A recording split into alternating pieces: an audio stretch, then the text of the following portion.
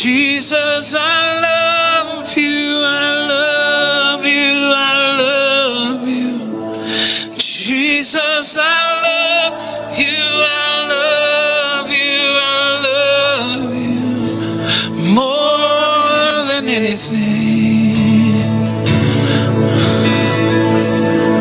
Your name is like honey on my lips. Your spirit's like water to my soul. Your word is a lamp unto my feet. Jesus, I love you. I love you. Your name is like honey on my lips. Your spirit's like water to my soul. Your word is a lamp unto my feet. Jesus, I love you. Lift your voices high and sing. Your name is like honey on my lips. Your spirit's like water to my soul. Your word is a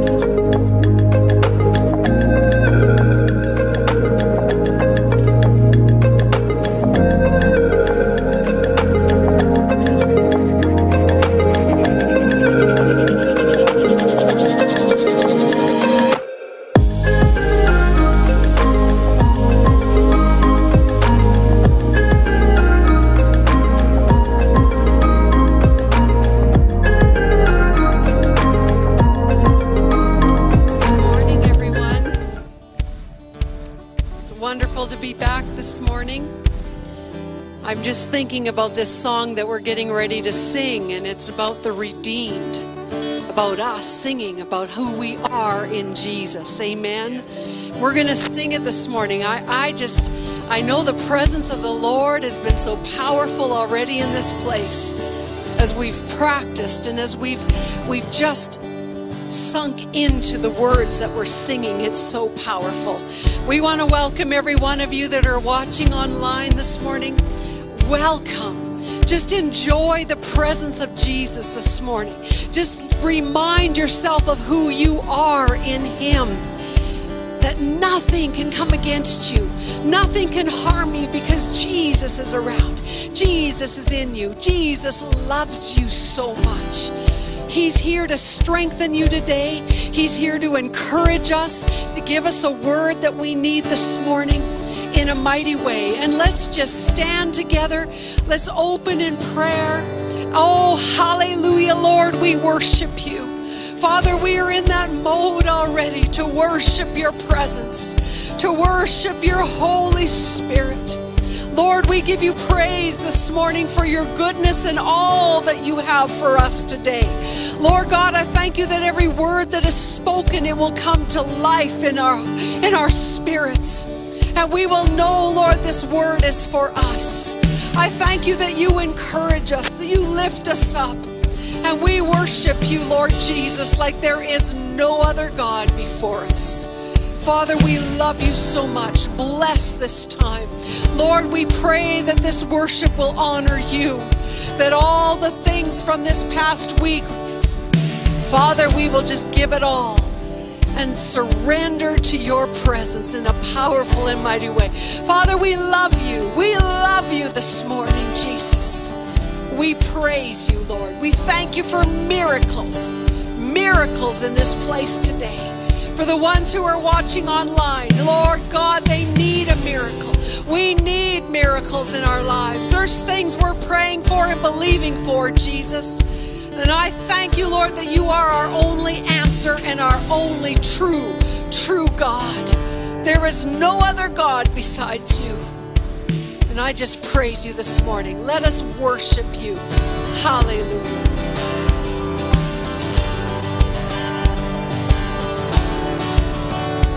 You are worthy, Jesus. Hallelujah, hallelujah. Let's just praise him this morning. There's nobody like you, Jesus. Thank you, Jesus. Hallelujah, hallelujah. You are holy, holy, holy. Oh, we praise you, Lord. Hallelujah. Just put your hands together and give him praise this morning. You are worthy, Jesus. Worthy, Jesus. Thank you, Jesus. Sing it. It's the song of the redeemed, rising from the African plain. It's the song of the forgiven, drowning out the Amazon rain. The song of Asian believers, filled with God's holy fire. Every tribe, every tongue, every nation, a love song born of a grateful choir. It's all God's children singing glory, glory, hallelujah. He reigns, he reigns. All God's children singing glory, glory, hallelujah. He reigns, he reigns. So let it rise above the four winds, caught up in the heavenly sound. Hallelujah. Yes, Jesus. Let praises echo from the towers of cathedrals to the faithful gathered underground. Yes, of all the songs sung from the dawn of creation, some were meant to persist. Of all the bells rung from 1,000 steeples, none rings truer than this. Lift your voice and declare, it's all God's children singing glory, glory, hallelujah. He reigns, he reigns. All God's children singing glory, glory, hallelujah. He reigns, he reigns. All God's children singing glory, glory. Hallelujah, He reigns. Lift your voice and declare this morning. It's all God's children singing glory, glory. Hallelujah, He reigns. Sing. All the powers of darkness tremble at what they just heard. 'Cause all the powers of darkness can't drown out a single word. Hallelujah. Declare it. All the powers of darkness tremble at what they just heard. 'Cause all the powers of darkness can't drown out a single word. Declare that again. It's all the powers of darkness tremble at what they just heard. Hallelujah. Thank you, Lord. 'Cause all the powers of darkness can't drown out a single word. No, no, no, no. It's all God's children singing glory, glory. Hallelujah, He reigns. Hallelujah. He reigns. All God's children singing glory, glory. Hallelujah, He reigns. He reigns. All God's children singing glory, glory. Hallelujah, He reigns. He reigns. All God's children singing glory, glory. Hallelujah, He reigns. Oh, precious Lord. Yeah, yeah, yeah. Precious All Lord. God's children singing glory, glory. Hallelujah, He reigns. He reigns. Glory, glory. Hallelujah, He reigns. Yeah. He reigns. Declare this again. And all the powers of darkness tremble at what they just heard.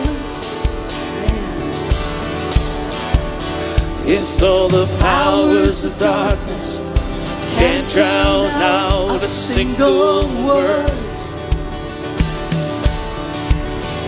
And all the powers of darkness tremble at what they just heard. Declare it. 'Cause all the powers of darkness can't drown out a single word. No, no way. It's all God's children singing glory, glory. Hallelujah, He reigns. He reigns. All God's children singing glory, glory. Hallelujah, He reigns. He reigns. All God's children singing glory, glory. Hallelujah, He reigns. He reigns. It's all God's children singing glory, glory. Hallelujah, He reigns. Declare He reigns. Oh, you reign. It's all God's children singing glory, glory. Hallelujah, He reigns. He reigns. It's all God's children singing glory, glory. Hallelujah, He reigns. Lift your hands and sing. It's all God's children singing glory, glory. Hallelujah, He reigns. He reigns. All God's children singing glory, glory. Hallelujah, He reigns. Lift your voice and sing. It's all God's children singing glory, glory. Hallelujah, He reigns. All we we got to do that again. It's all God's children singing, glory, glory, hallelujah. He reigns.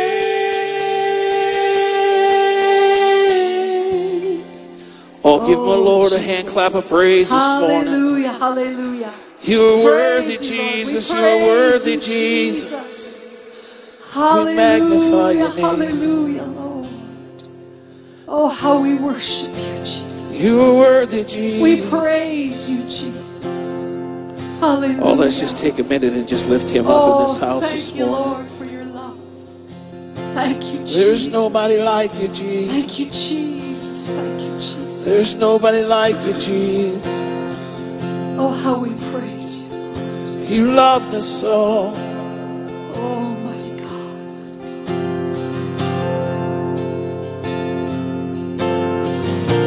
Jesus.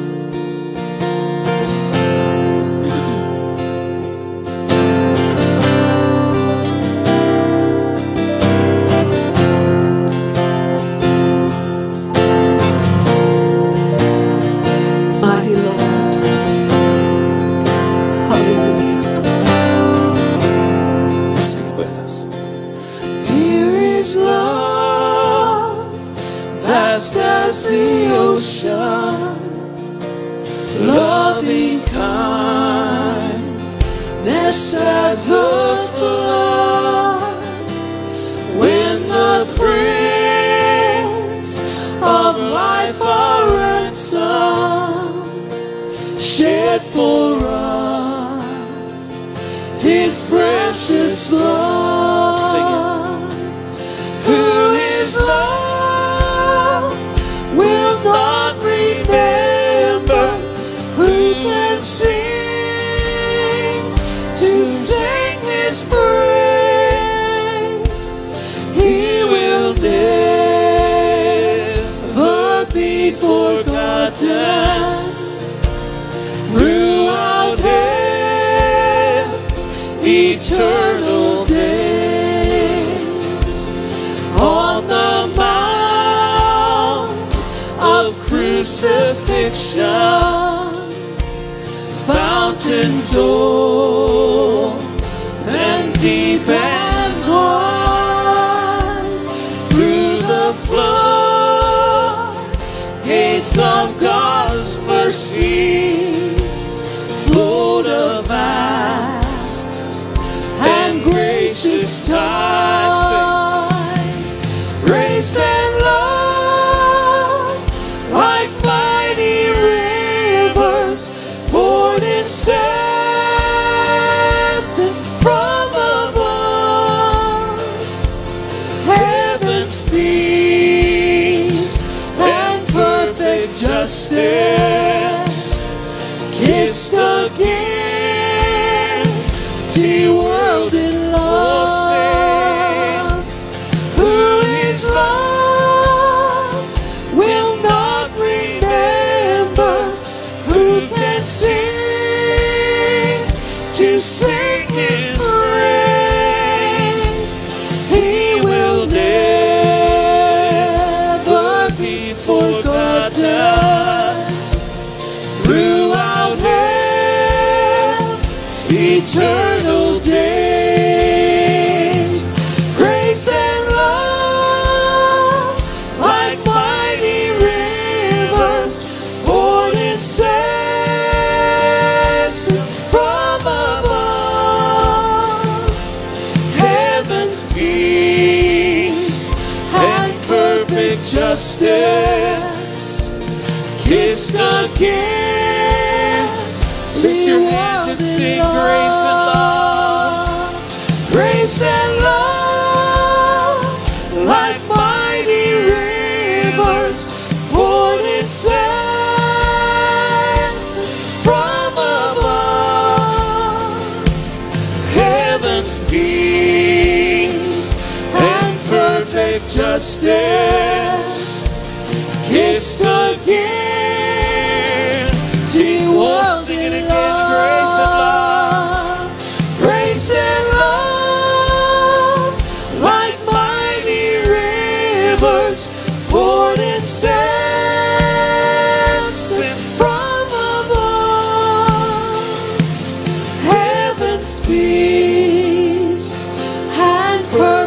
justice, kissed again to your world in love. One more time, just your voices.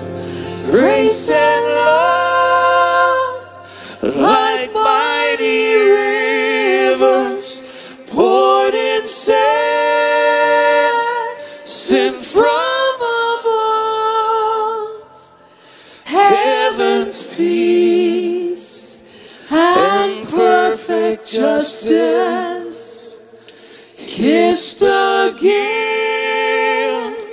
to your world in love. Hallelujah. Oh, can we just take a second in His presence this morning? Almighty God. Oh, go ahead, just take a moment in His presence. Almighty Forget God. everything else. Hallelujah, Jesus. Mighty God. Mighty God. You are worthy, Jesus. Jesus, this is your time. Your time. We worship you. Hallelujah, Jesus. You're worthy, Jesus. Mighty God.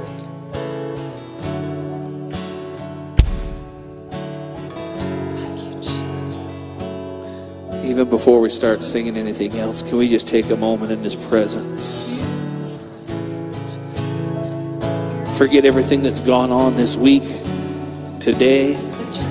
Forget what's happening in the week to come. Just look at Him now for a moment and tell Him how much you love Him. Jesus, how we love you, Jesus.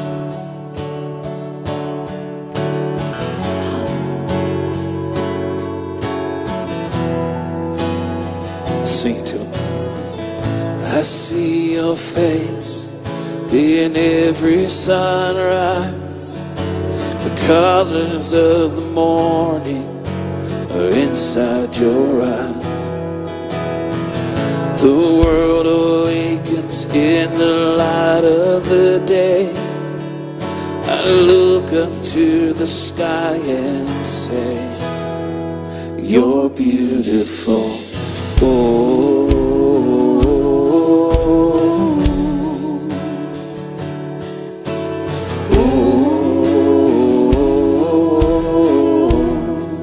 you're beautiful.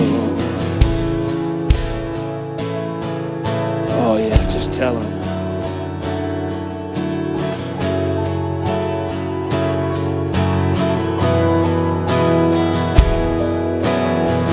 I see your power in the moonlit night, where planets are in motion and galaxies are bright. We are amazed in the light of the stars.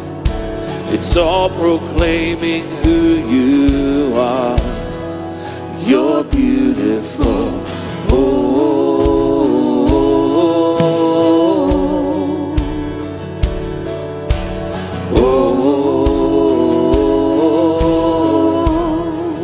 You're beautiful.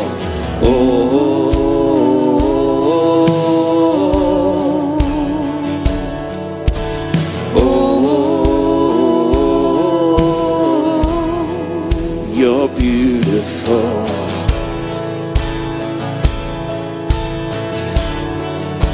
You're beautiful.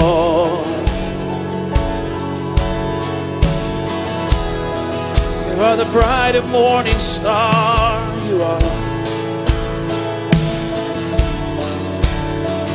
You are so beautiful.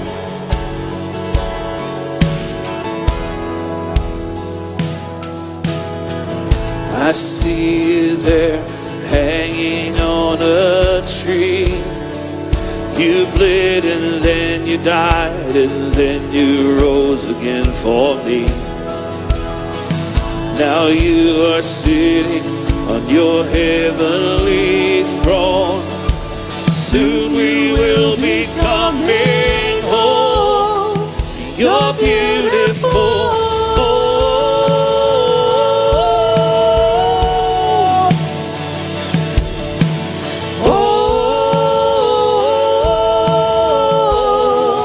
You're beautiful.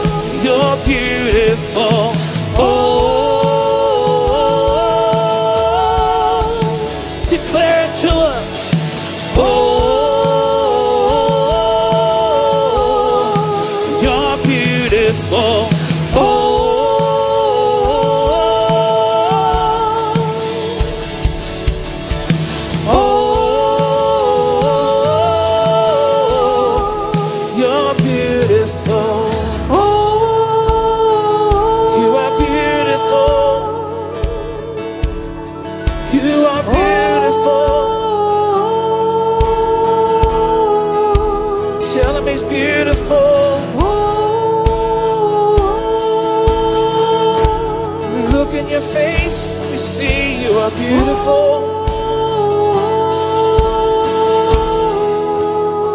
Sing it to him.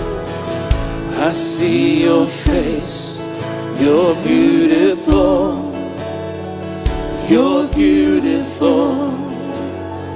You're beautiful. I see your face, you're beautiful. You're beautiful.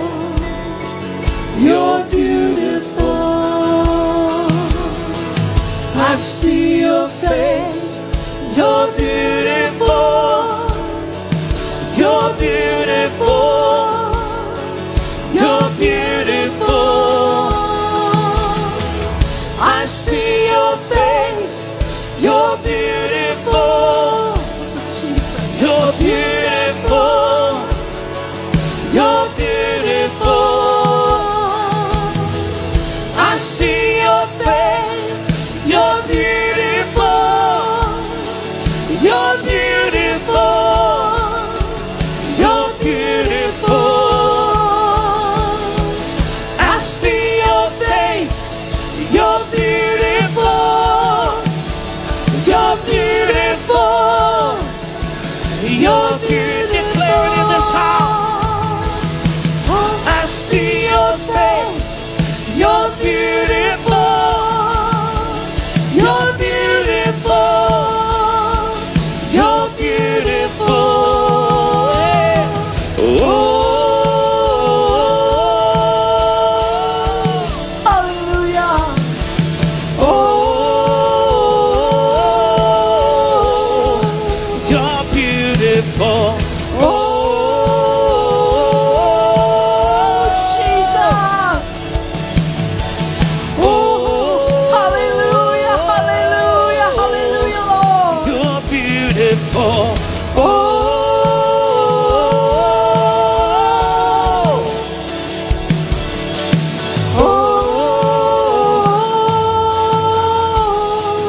you're beautiful.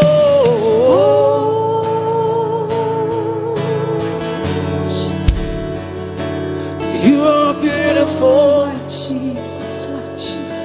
You're beautiful. Oh, Lord Jesus. Oh, oh, oh, oh.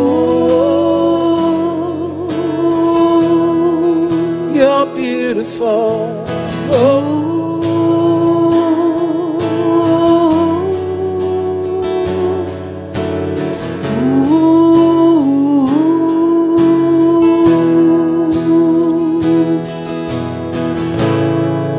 You are so beautiful to me, Jesus. You are so beautiful to me, Jesus. Sing it with us.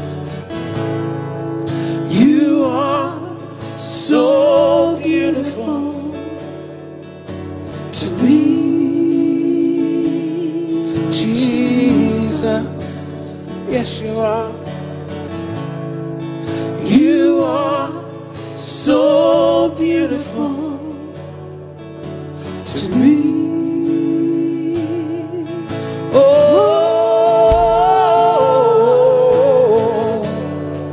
everything I ever longed for, Lord, you're everything I need. You are so beautiful to me. Let's see it one more time. You are. You are so beautiful to me, Jesus. You are so beautiful to me.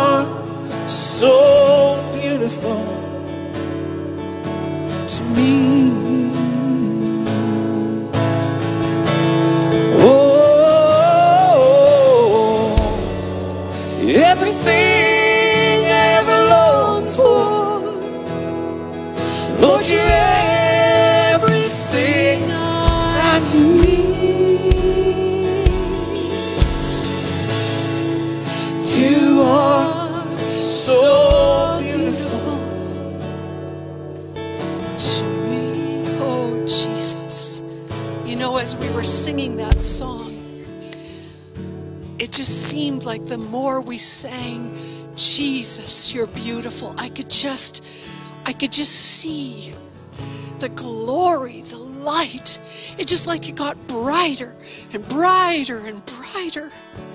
And I was thinking of the river of life flowing and glistening with all the emeralds and all the jewels.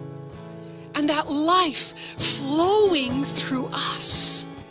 And that glory just hitting it off the glory of Jesus. Just bouncing back and forth between us and heaven. Oh, how powerful. As we sang about Jesus and God and the beauty.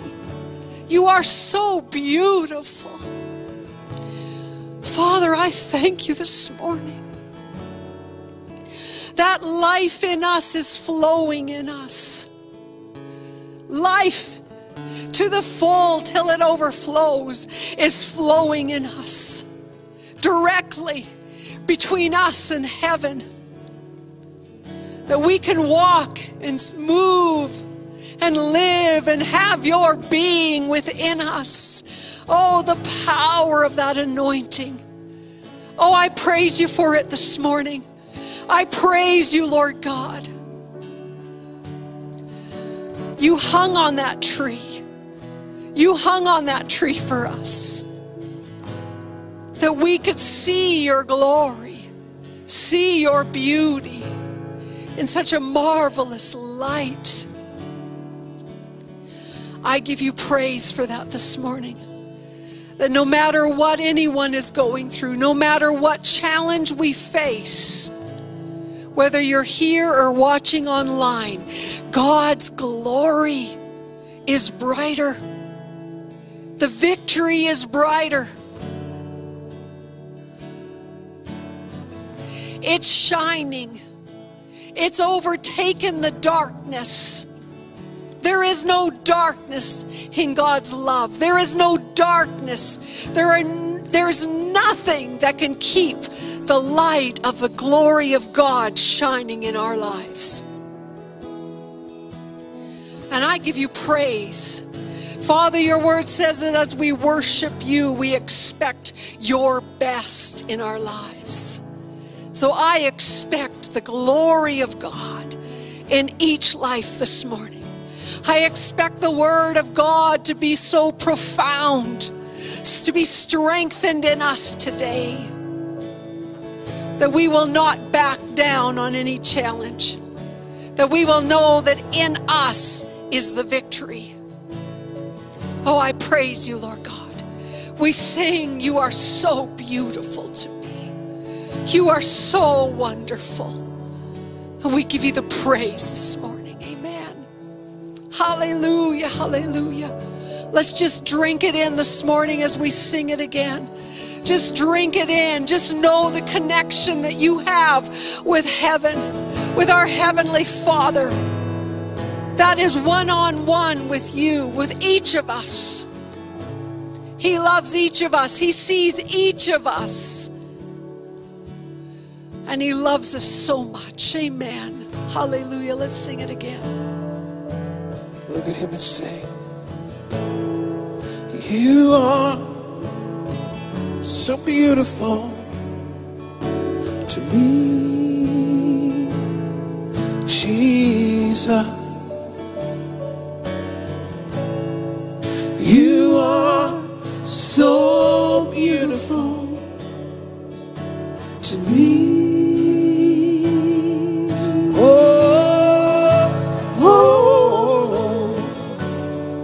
You're everything I ever longed for. Lord, you're everything I need. Hallelujah, Jesus.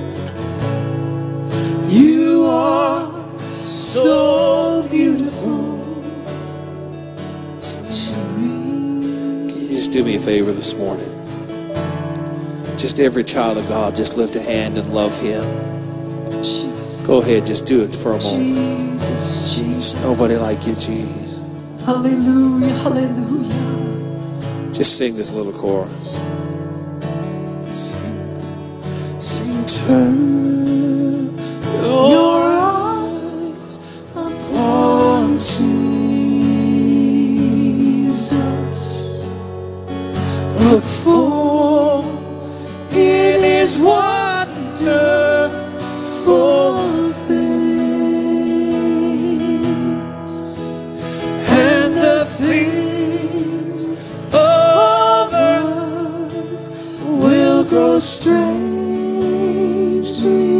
dim in the light of his glory and grace. Can we just sing that again? Turn your eyes upon Jesus. Look for in his wonderful face, and the things of earth will grow strangely dim in the light of his glory and grace. Sing it again. Turn your eyes. Turn your eyes upon Jesus. Look full. Look full in his wonderful face, and the things of earth will grow strangely dim in the light of his glory and grace. Just stretch your hands forward this morning. Father, we thank you.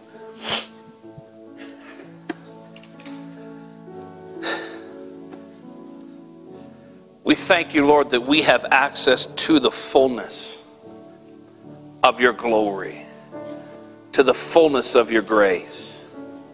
We thank you for your beautiful presence we feel in this house this morning. We thank you, Lord, that when we call, you are there.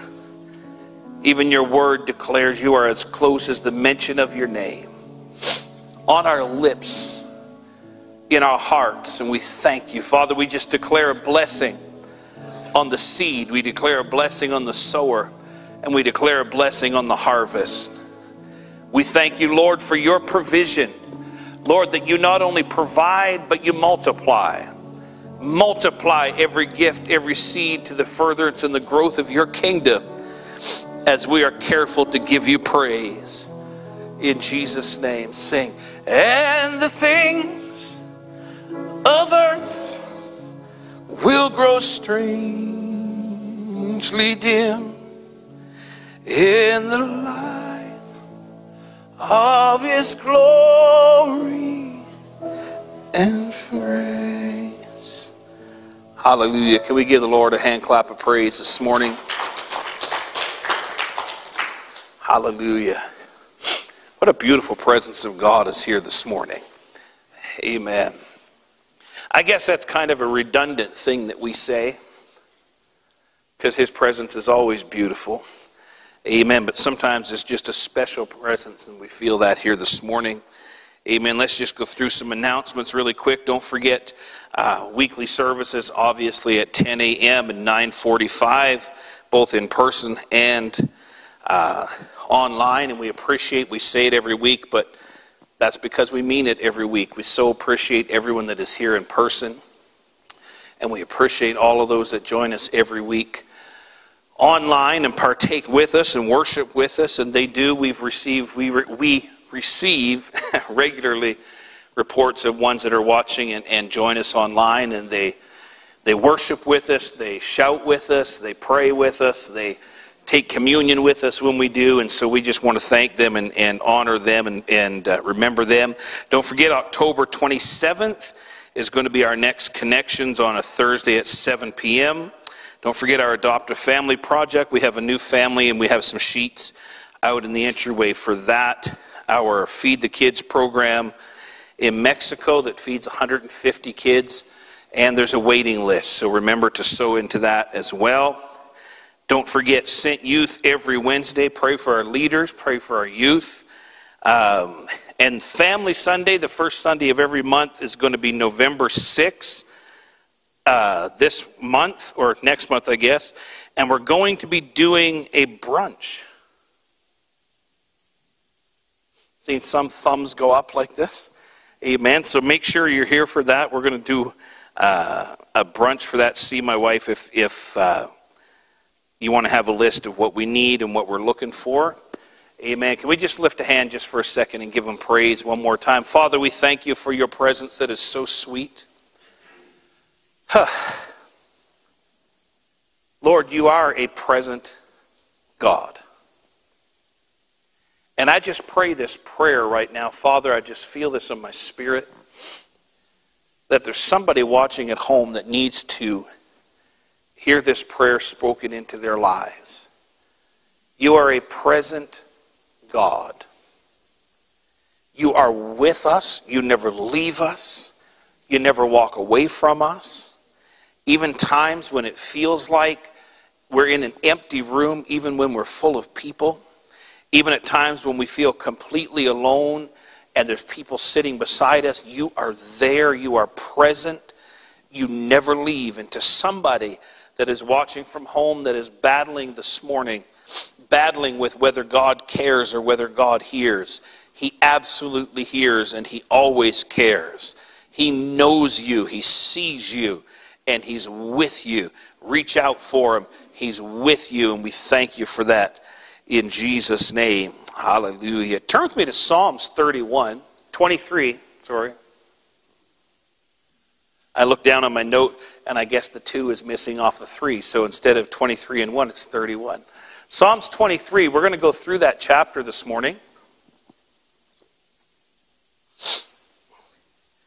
I'm almost positive everyone can find Psalms 23.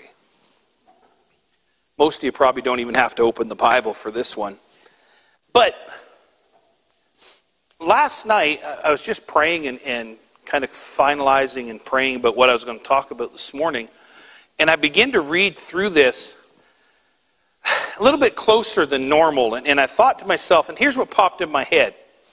There's probably no other chapter in the whole Bible that is memorized, more well-known, more quoted, more used than Psalms 23. It's used, ironically, it's used at weddings and funerals. It's used at the beginning of people's lives, spoken over to them. It's used at the end of their lives. It's used by believers and unbelievers alike.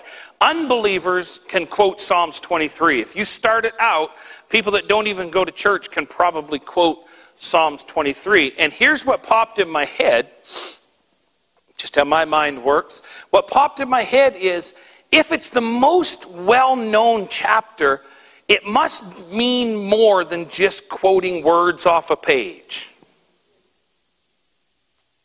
Because something becomes a part of the fabric of society when it bears importance. Amen? Something becomes a part of the fabric of us as a church when it has extreme significance. We quote, "For God so loved the world that he gave his only begotten Son, that whosoever believes on him should not perish but have everlasting life." We quote that for a reason, because it's a part of the fabric of who we are as believers. Right? And so I began to read this, and God began to just kind of speak to me a little bit. And we're just going to tear this apart a little bit this morning. Everyone say this with me: cause and effect. Psalms 23 is all about understanding cause and effect. Everyone say this with me: because of this, this. Because this happens, this happens. Because this is here, this is here. Cause and effect.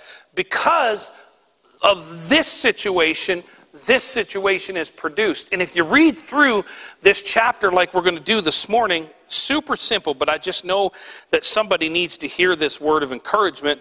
It is all about cause and effect. It's all about, because of one thing, something else. And so we're going to peel it apart. I want to read verse 1, just the first part of it. The first thing he declares is, the Lord is my shepherd. Everyone say cause. The Lord is my shepherd.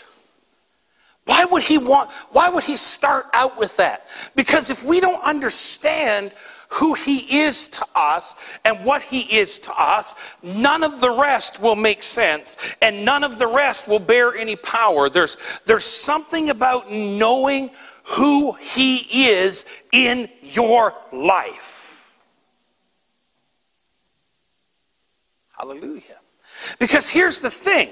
You can read the entire book, but if you don't understand who the author is to you personally, the entire book has no power and no meaning to you. So when we understand who he is in our lives, it can add power and validity and meaning to everything that comes after that. So the writer very much in the beginning just declares, we need to understand that the Lord is our shepherd. Can somebody say amen? Now there's a few things that are important about understanding that he's the shepherd. One thing about understanding he's the shepherd is, if he is the shepherd, then we are his sheep. Hallelujah. If he is our shepherd, then we are the sheep of his pasture. That means he has a responsibility. Oh, hallelujah. Everyone say responsibility. He has a responsibility to look after the sheep that are in his care.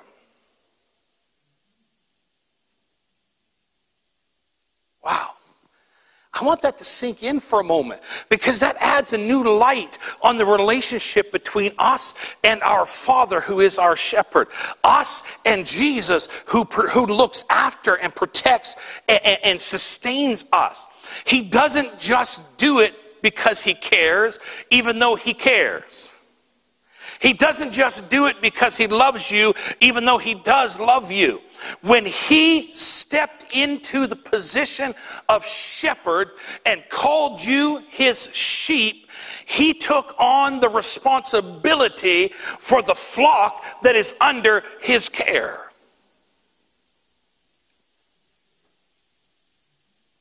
Wow.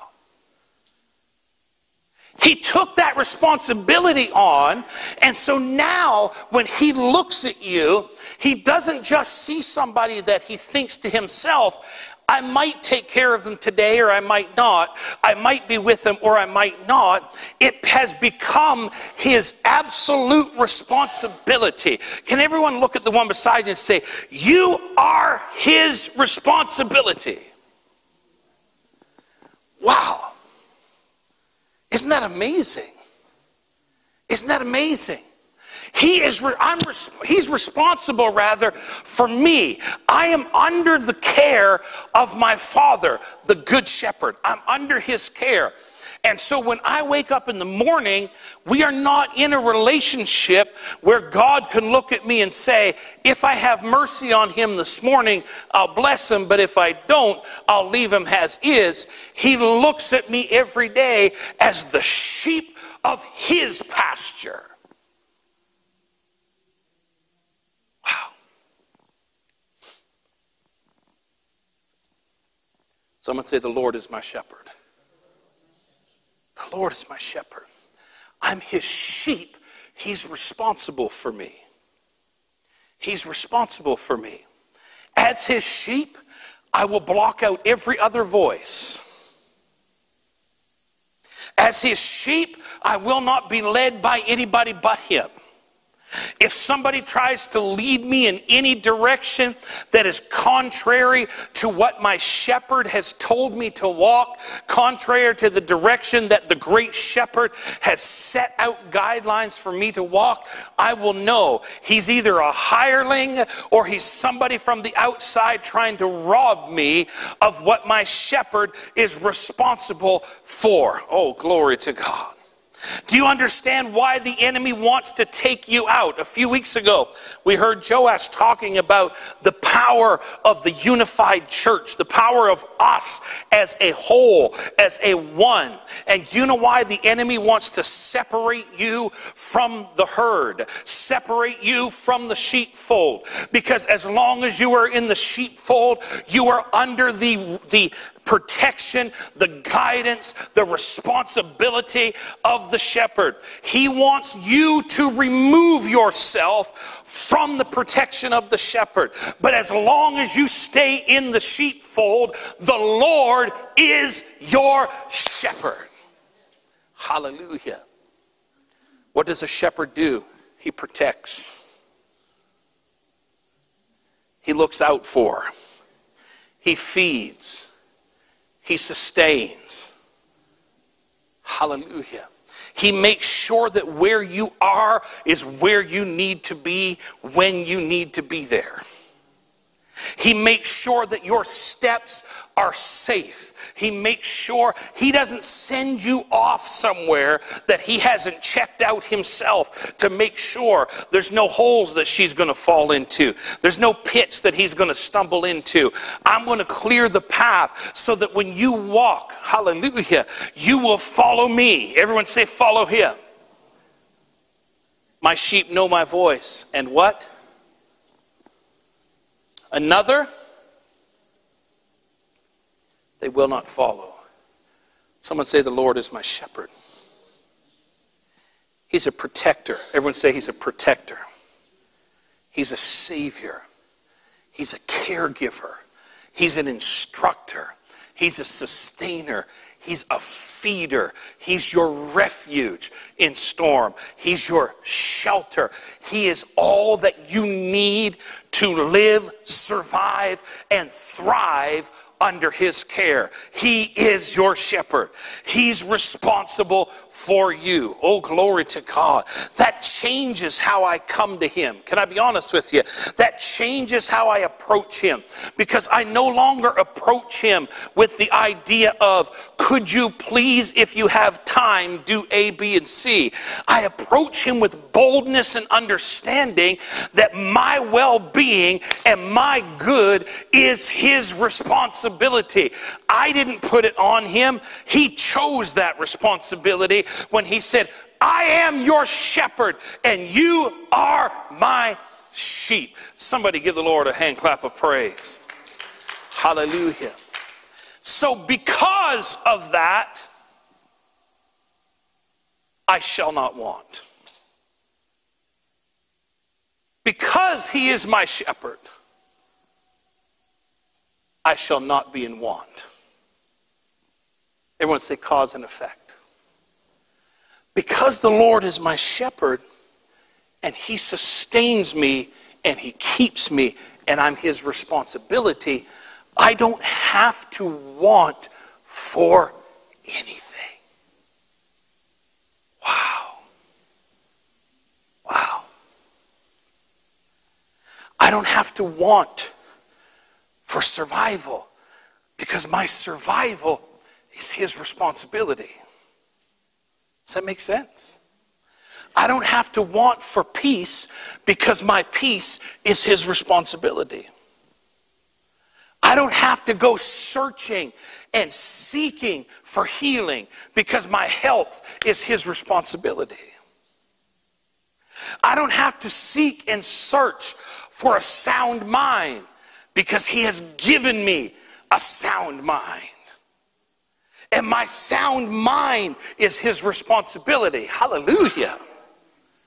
I don't have to go looking. I'm not condemning reading books. Don't take it that way. But I don't have to go flipping through a book to find what I need. I have to flip through his instructions, stay in his sheepfold. And as long as I'm in his sheepfold, he is responsible for all that I need. I shall not want, because the Lord is my shepherd. Somebody lift a hand and give him praise. Hallelujah. Glory to God. John 10, we quoted it already. He just says, I am the good shepherd. I am the good shepherd. And as long as you stay under my care, I'm responsible. Now, when I hear that and I understand that, and we're going to move on to verse 2, but when I hear that and understand that, it certainly makes James' comments much more clear. Every good and perfect gift is from above and comes down from the Father of lights, in whom there is no variableness, neither shadow of turning. It makes sense now, because all of the goodness of heaven is his. He's responsible for me because he's my shepherd and I'm his sheep. His responsibility propels him. That's why in the scripture so many times it was said of Jesus that compassion moved him to do something, because he sees it as his responsibility. Oh, isn't that wonderful? If your son asks for bread or a fish, will you give him a stone or serpent? Well, obviously not. Well, if you then, being men of sin, know how to give good gifts, how much more does your Father which is in heaven, your shepherd, desire to give good gifts to his people, his sheep? Can somebody give him praise? Hallelujah. Verse 2, everyone say cause and effect. He makes me lie down in green pastures. Cause. Everyone say cause. He makes me lie down in green pastures. This speaks of a time of rest and peace in his presence. But the thing that I love about this cause, this moment, this statement, is it says he makes me lie down in green pastures. You might not realize this, but there are some times you don't know what's best for you. There's sometimes you get in situations that you don't know how to find peace in, and you don't know how to get out of, and you don't know how to deal with. How many's ever been in that moment where I can't figure out how to deal with this? I can't figure out how to find peace. I know the word says he gives us his peace, but I can't figure out how to obtain that. Sometimes in those moments, the shepherd will take the sheep and force them to lie down in his presence and receive restoration in their body and their mind from him. Can somebody say amen? I have had moments in my life where God just said, all right, time out. I need to put some effort and work in you, because I need you to understand that I have a peace that passes understanding. Isn't it amazing that you and I as believers, when the entirety of the world is erupting in chaos, can find a green pasture that our shepherd has set in front of us, and he can tell us, just lie down and relax. How can he do that? How can he do that? Here's how he can do that. Because while you're laying in his peace, he is marching the fence, making sure that nothing evil from the outside can penetrate on the inside. Hallelujah. Every once in a while, God looks at you and says, put up your fists, put on your fighting armor, and go to war. But sometimes he looks at you and says, you lay back, sit down, and rest in my peace. I'm going to go to war for you. I'm going to fight for you. The battle is the Lord's, and I'll let the victory belong to you. Somebody lift up your voice and give God praise. Hallelujah. Can we just take a second and give him an offering of praise this morning?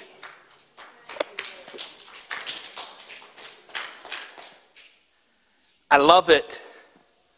I love it when God just puts his hand across your chest and says, I got this. I got this. You're ready to go to war. You're ready to fight. You're ready to push your way into it. You're ready to figure it out for yourself. You're ready to exhaust yourself and wear out your mind and exhaust your body and your spirit. And the Father, our shepherd, just reaches out and puts his hand in front of you and says, you just take a moment and rest and let me minister to you while I'm dealing with your enemies. I'll walk the fence. Oh, glory to God. God's looking at somebody in here this morning and somebody watching online, and he's telling you, you relax. I'll walk the fence for you. I'll walk the perimeter of the pasture. I'll make sure that the wolves are kept at bay. I'll make sure that the enemies that would come in and rob you are kept at bay. I'm going to make you lie down in the pasture while I walk the fence. Somebody lift your hands and give God praise. He makes me to lie down in green pastures. That's cause. Everyone say cause. He wrote about that moment again in Psalms 91.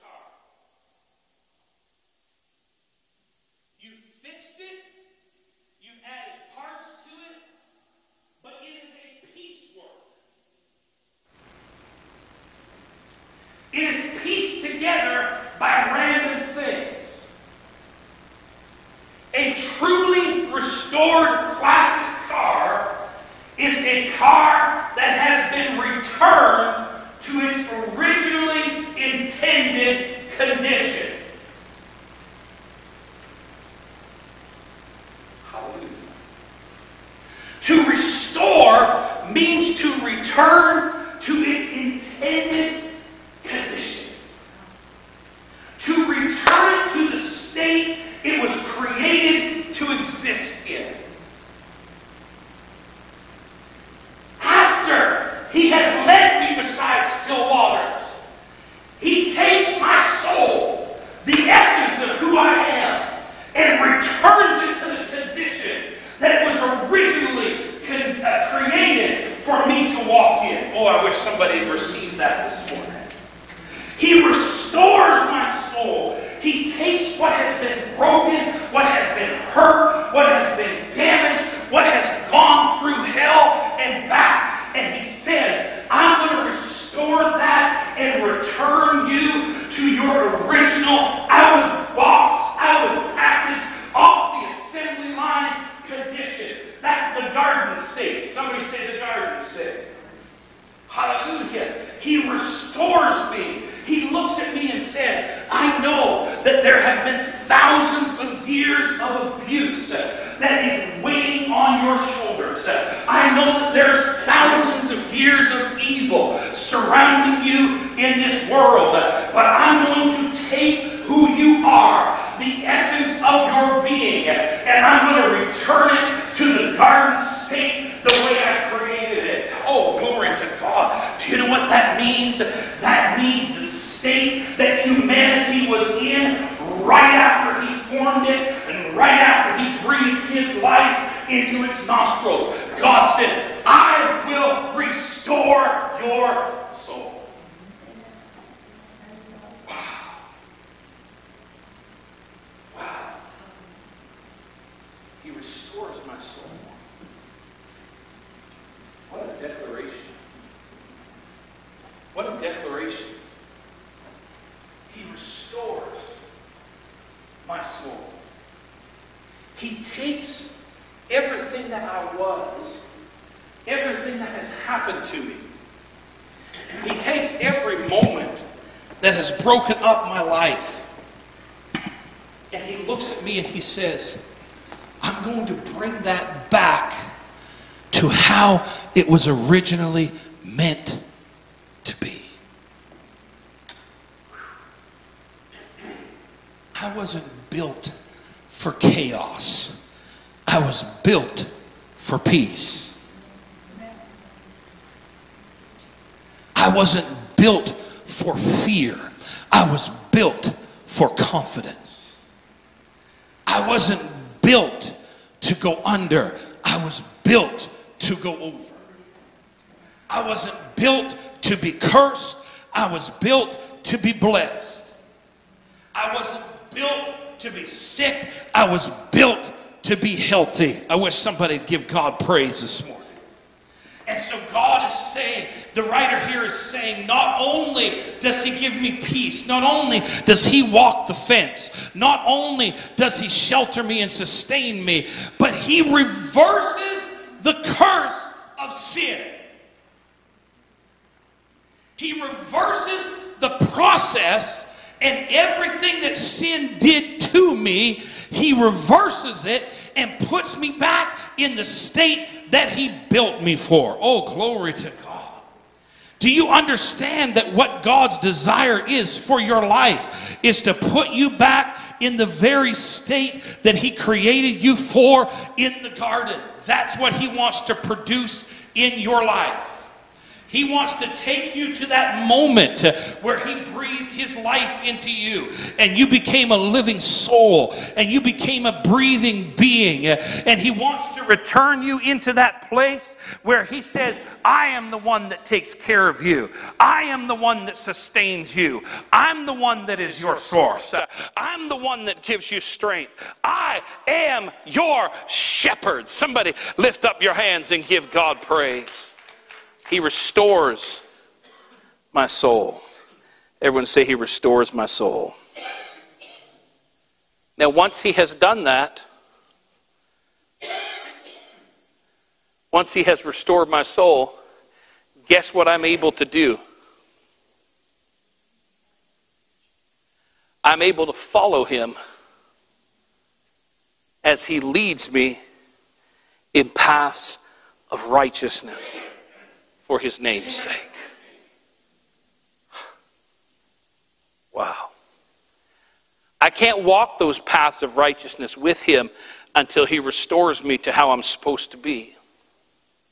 Because when I'm in confusion and when I'm in chaos and when everything's going crazy around me and I've got 100 voices that I'm listening to, I can't be led by him.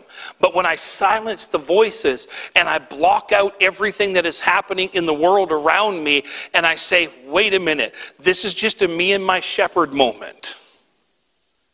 This is just a me and my shepherd. Well, what about this that's taking place in the world? Doesn't matter. I'm in his pasture and he's walking the fence. It's a me and him moment. He is my sustenance. He is my guide. He is my leader. He has restored me. Now he can lead me in paths of righteousness for his name's sake. Hallelujah. Give him a hand clap of praise this morning. Verse 4 has cause and effect. This is the only scripture in the whole chapter that it gives the effect and then the cause. Every other verse gives the cause and then the effect. This one gives the effect and then the cause. This one gives the benefit and then tells you why you have that benefit. Here's the effect. Though I walk through the valley of the shadow of death, I will fear no evil. That's the effect. Here's the cause. You are with me. Your rod and your staff, they comfort me. Wow. So let's flip that and let's use cause and effect. Because I know that you are with me. And because you are my shepherd, I know that you have a rod and a staff. And that rod will correct me. And that rod will protect me. And that rod will fight off my enemies. And that rod will keep the wolves at bay. And that rod, should anything come in my perimeter, should anything come into the pasture, hallelujah, I know that my shepherd will raise up that rod and fight back any enemy that would come after me. Do you understand how amazing it is that every enemy that's coming for you has to go through your shepherd first?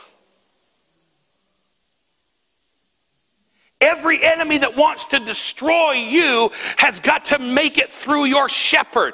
And I know that my shepherd has a rod that has never been defeated. I know that my shepherd has a rod that can fight back any enemy. And every once in a while, when I start walking down the wrong path, that rod can give me a little tap on the backside and put me back in the safe zone again. Because as long as I stay in his safety and in his pasture, he's walking the fence. Because he is with me. Just keep that scripture right up there if you would. Because he is with me, and his rod and his staff comfort me. Someone says, well, it's not very comfortable when the rod of correction, as they say, is applied to the seat of knowledge.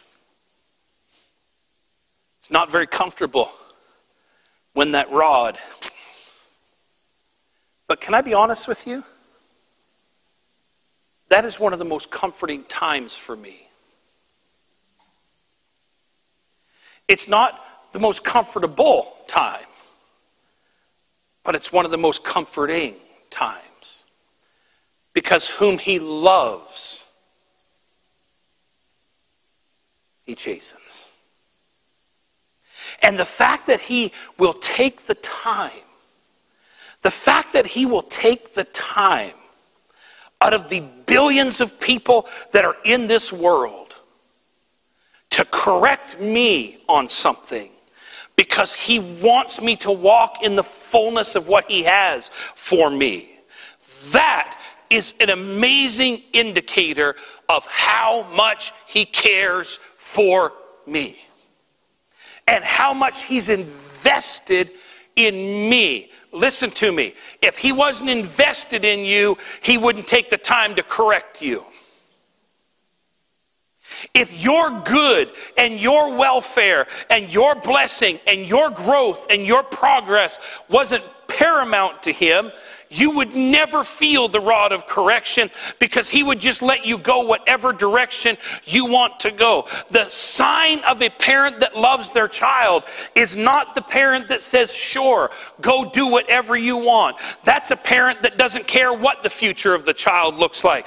The parent that loves the child would rather have your child angry at you because they're stuck in the house than being allowed to be outside playing in traffic and getting hurt and getting destroyed by this world. The love of a father corrects because his desire is your best. Can somebody give him praise? Hallelujah. Because he has that rod, his staff connects me to him. The staff has the big loop on the top. The reason it's so big is because sometimes the shepherd just reaches out and puts it around the sheep and just pulls them back to himself. Don't you love it when he just pulls you into himself? They comfort me.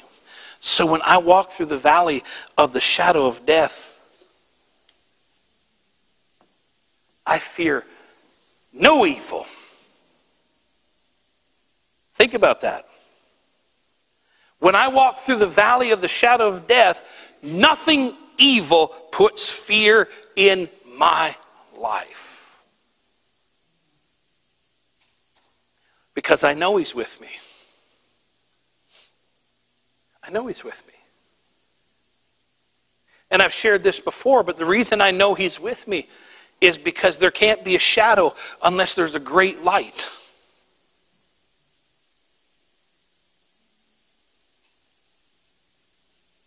If there's no light, there's no shadows. It's just all black. But because there's a shadow, it means that on the other side of that thing, there's a light that is greater than what's casting the shadow. So though I walk through the valley of the shadow of death, I will fear no evil, for thou art with me. Thy rod and thy staff, they comfort me. Verse 5. Cause you prepare a table before me in the presence of my enemies, and you anoint my head with oil. I don't know about you, everyone picks certain parts of things that you like the best, but this is one of my top 2 favorite parts of this whole chapter. Thou preparest a table before me in the presence of my enemies, and thou anointest my head with oil. Wow. He sets you up right in the middle of all that is trying to destroy you. He has the ability to place you in a moment of blessing and sustenance and provision right in the middle of everything that is trying to destroy the essence of who you are. Only the great shepherd can do that. Hallelujah. When you're surrounded, we sing the song, it may look like I'm surrounded, but I'm surrounded by you. It may look like the enemy's got me surrounded, but not really, because as long as you are with him, you are never really surrounded.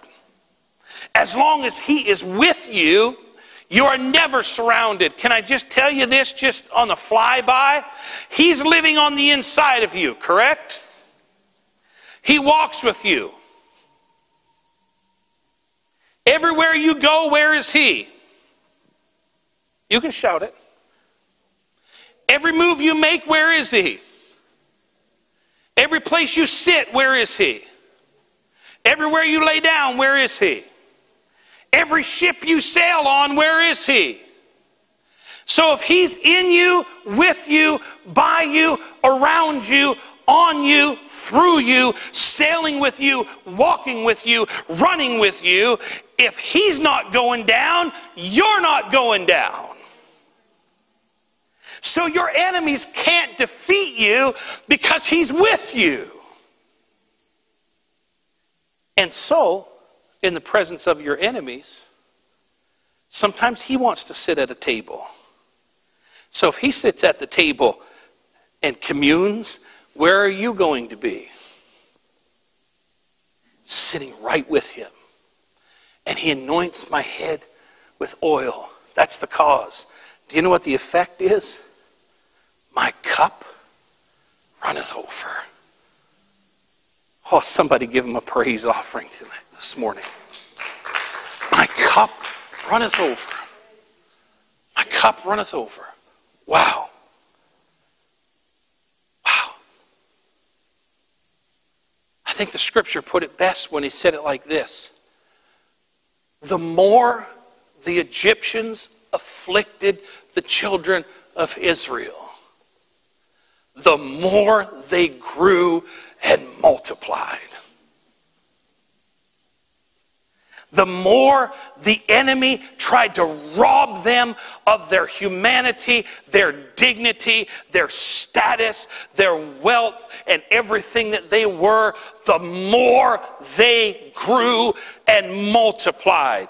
Because Goshen was there and he prepared a table for them in the presence of their enemies. Hallelujah. The only difference between now and then is they had to go to Goshen to have that experience. We walk in a Goshen, that we live in the experience of everything that surrounds me does not have to penetrate me and get on the inside of who I am, because who I have inside is greater than everything on the outside. So when the enemies surround me, can I quote this scripture properly?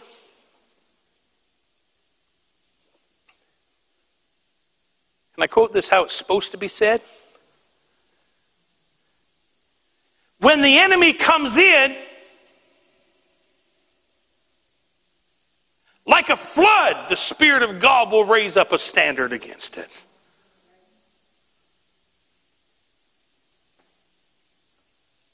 No wonder people get discouraged and depressed. They read scriptures in ways that encourage depression. When the enemy comes in like a flood, the Spirit of God will raise up a standard against it.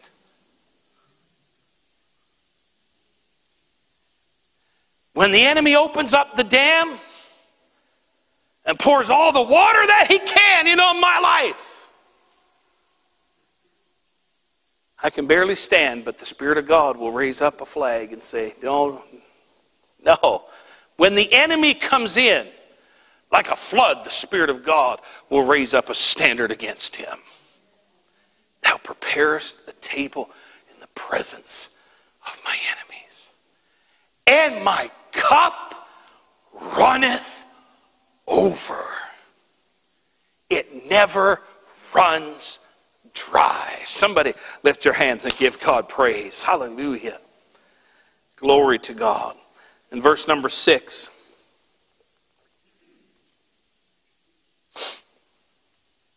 Here's the cause.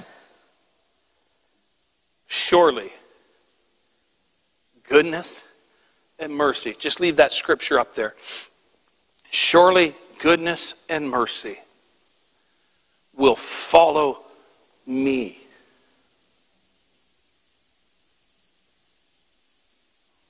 Whew.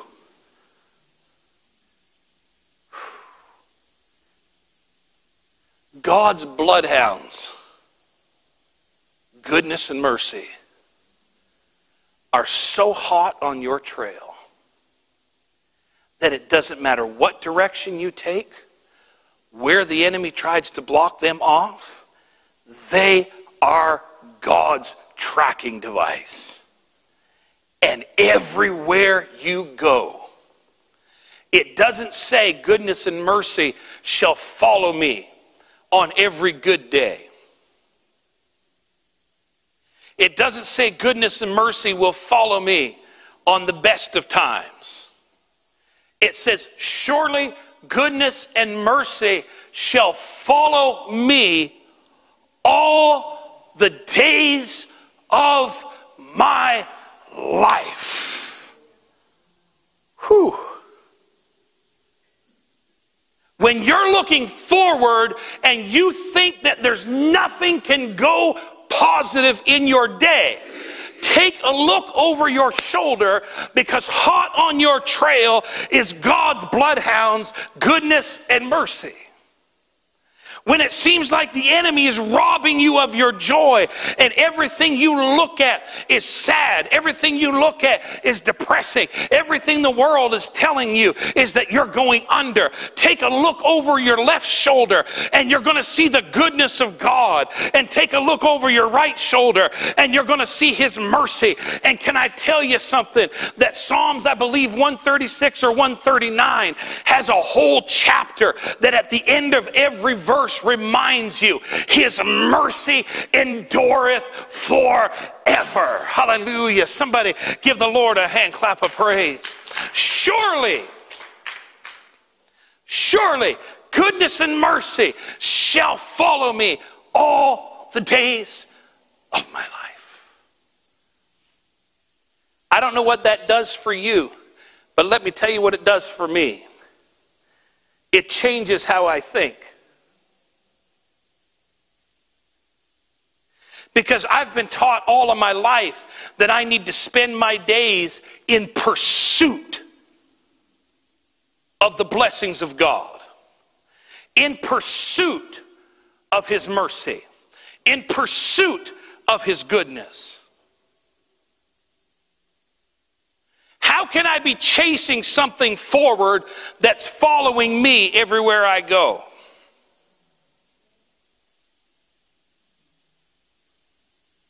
I'm not in pursuit of his goodness. His goodness is chasing after me. I'm not in pursuit of his mercy. His mercy is in pursuit of me. Oh, hallelujah. Think about that. I'm just walking, living my life. I'm just walking through my day. I'm just dealing with conflict and dealing with circumstances and dealing with situations throughout my day. I'm just walking, living my life as a believer, as a child of the living God. And I take a detour and the devil says you're all by yourself and you're not going to make it. But when I look back over my shoulder, I find out that God's bloodhounds still have my scent and they're still chasing me down the highway. His goodness is running after. It's running after. It's running after me. God's goodness is chasing you. Hallelujah. And because of that, I will dwell in the house of the Lord forever.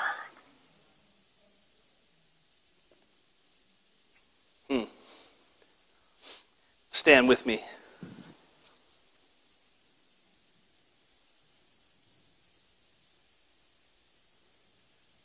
I will dwell in the house of the Lord forever. Everyone say the habitation. The dwelling place of the Lord. Imagine this concept. I will live in his living quarters all the days of my life. I will dwell in his dwelling place forever. I will inhabit his habitation forever. You better get that, because I'm just going to keep saying it until you do. I'm going to stay in his staying place forever.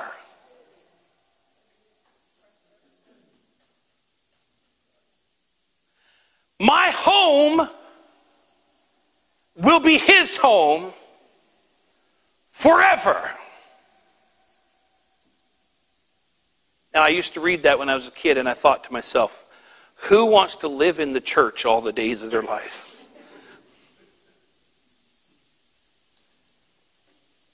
Unless you go in the youth room, there's no video games. The fridge in the pantry is limited, unless it's the day of potluck. But then I read something that changed my way of thinking. In 1 Corinthians chapter 3, verse 16. Do you not know that you are the temple of God, and the Spirit of God dwells in you?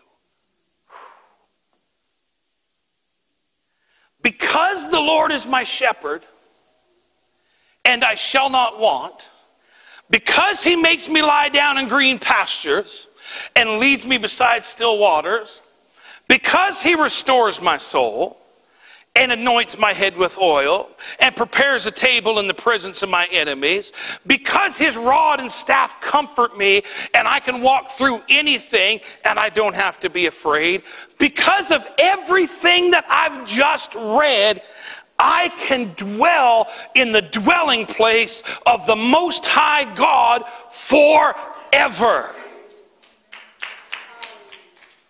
And how can I do it forever? Because I don't ever have to worry about leaving his dwelling place, because I am his dwelling place. Hallelujah. That's why when I come in, I'm bringing him with me. And when I leave on Sunday morning, he ain't staying here.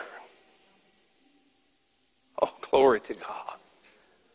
These walls, this building that we're in, this is where we come. We are where he is. And I will dwell in the house of the Lord forever. But verse 17. But verse 17. Put that up there for me. Just read that out loud, would you please? No, that's quiet. Read that out loud, would you please?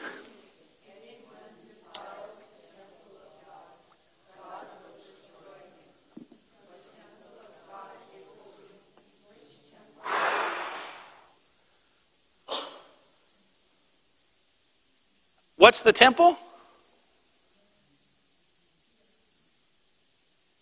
If anyone defiles you,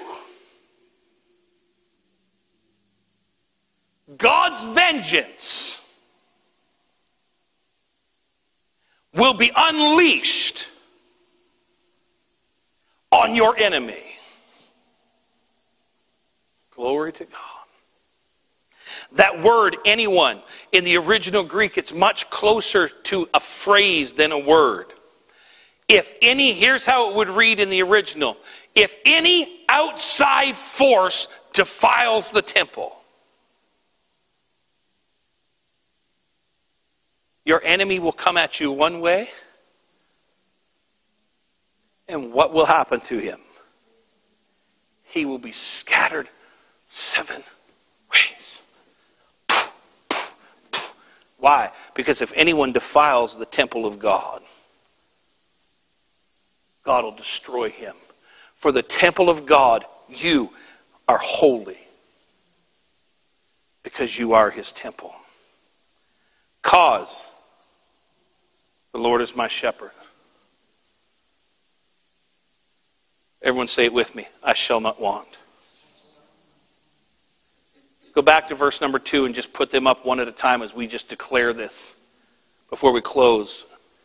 He makes me, shout it, he makes me lie down in green pasture. So he leads me beside still waters. Verse 3. He restores my soul. He returns my soul back to the way it was meant to be when he created me, and he breathed his life into me, and I became a living soul. He leads me in paths of righteousness for his name's sake. Oh, yea, though I walk through the valley of the shadow of death, I will fear no evil, for you are with me. Your rod, your staff, they comfort me. Verse 5, you prepare a table before me in the presence of my enemies. You anoint my head with oil, and because of that, my cup runs over. Surely goodness and mercy shall follow me all the days of my life, and I will dwell in the house of the Lord forever, because I am the house of the Lord. I am his temple. I can't not be who I am. Cause and effect.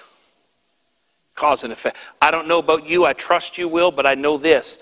Every time I read that chapter or hear it from now on, I'm going to think of it from a whole different context. Because he is, I can. Can we lift our hands this morning and just take a moment in his presence? Go ahead, just take a moment and give him praise this morning. Hallelujah, hallelujah, hallelujah, hallelujah. Father, we thank you for your word this morning. We thank you for your promises. We thank you, Lord, that because you are our shepherd, you have taken that spot. You have taken that position. You have taken that responsibility. You are responsible for us, and we will stay in your pasture. Lord, you dwell within us. You live in us. You guide us and you direct us. And Lord, because you are, we can. Everyone shout that with me, would you? Because he is, I can. Because he is, I will. Because he is, I am. Take a moment and give him praise this morning. Hallelujah, hallelujah, hallelujah.